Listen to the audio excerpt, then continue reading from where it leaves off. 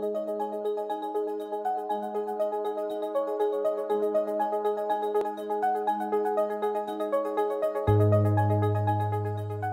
there everyone, welcome to another Class Creatives course. This course will cover environment concept art. I'll focus on more of the design aspects of concept art, from research and design thinking to the whole sketching process, and then finally we'll be fleshing out your designs. The focus of this topic will be on 3/4 interior environments, where we will cut away the facade of the building to reveal what is inside. Here are a few examples of cutaways. Tower with a workshop in it. Separate room, conference room maybe.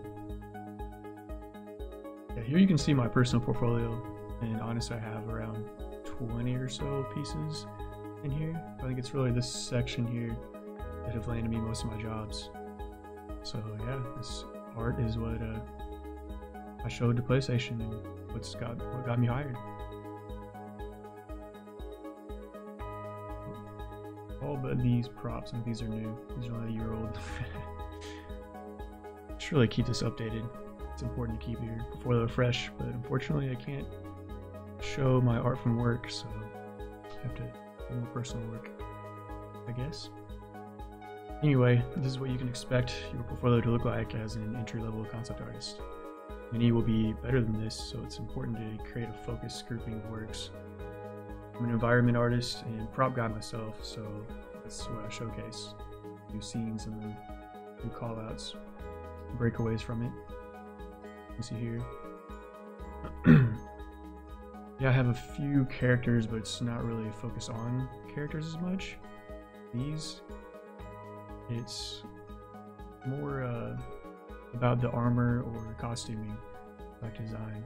I like to design armor. They're fun. But I don't worry about expressions or poses. I only worry about pose to show off the armor design itself. So yeah, okay. Back to what we will be covering in this concept artist course. The power of the three-quarter cutaway is showcasing as much of the design as possible. As you can see here, you have X, Y, and Z planes all pretty much equal here. Your design philosophy and thinking will be on full display here because you're focused on making a functional working design that can easily be translated and built by the 3D artist, but we will get into that later. This course is geared more for beginners as an introduction into concept art and design. We'll go over the basic topics like research, design thinking, perspective, and by the end you should have a space all laid out. The main takeaways will be the mindset of the concept artist, especially the initial research and ideation phases. But we'll also be going over Photoshop and the basics you can utilize to create your concepts smoothly and efficiently. If you've never even opened Photoshop before, don't worry. I was there once myself, wrote drawing, and then 23 years old, introduced to Intuos and Photoshop and digital art, so we'll get into all that. And then future courses will cover how to take your well thought out layout you have made and turn it into an entertaining design that showcases story elements and a sense of lifestyle and mood.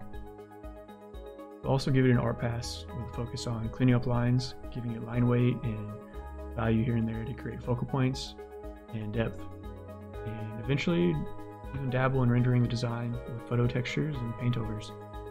After learning what we can do in Photoshop, maybe we'll even dive into building and rendering in 3D, perhaps Blender, but that will be for a later course.